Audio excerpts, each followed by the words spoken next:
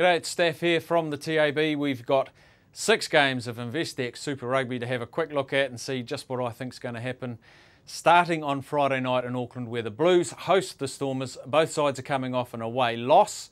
But the key for me, as I mentioned, the key last week for the Blues, without Jerome Kaino against Scott Higginbotham, I thought that brought about a big imbalance.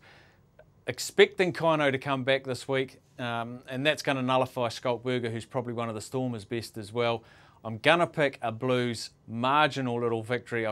They've just been showing me a little bit more recently. Even though they lost over in Queensland, I think they're in a good spot to win this one by 6 or 7 points. So I'll say the Blues by 12 and under. Next up, we've got the Crusaders against the Chiefs. And finally, the injury toll caught up on the Crusaders last week. The Cheetahs getting the better of them. Just too many good players and too many important positions missing for the Crusaders. They are welcoming back a host of them this week. That should be enough to get them across the line. I think they'll be a little bit rusty. I think Richie McCaw and Dan Carter were both not quite where they'd like to be last week.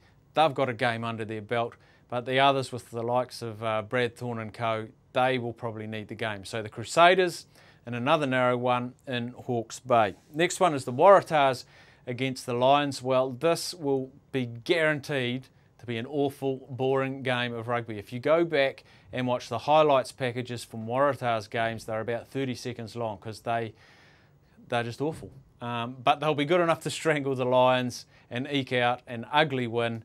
The Waratahs by 12 and under for me in that one. Next up, we've got the Force against the Brumbies. Now this could be a watershed type game for the Brumbies because they have been awful, then they get slightly worse to terrible, and now they're just absolutely dire. They cannot turn a trick. The Lions beat them last week away from home.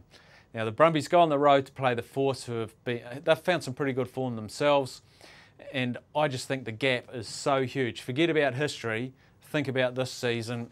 The Force 13 and over for me. I think they'll give the Brumbies their pants on a plate. Next one, Cheetahs against the Rebels. Now the Cheetahs, if you've been watching these every week, they are fast becoming my second favourite team in the competition. They're in wonderful form.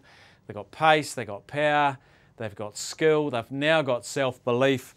All of those things the Rebels haven't got. So for me, another 13 and over home win here, and that one's the Cheetahs easily disposing of the Rebels. Last game is the Sharks against the Bulls.